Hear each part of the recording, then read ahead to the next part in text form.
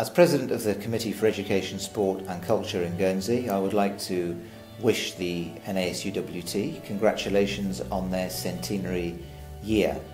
In Guernsey, the NASUWT has traditionally been the largest teaching union and has worked very hard to make sure that the voice and interests of teachers are well represented in government. I'm a former member of the TGWU, and so I understand how important labour unions can be, and the NASUWT can be assured that the voice of teachers is respected and is heard in government in Guernsey.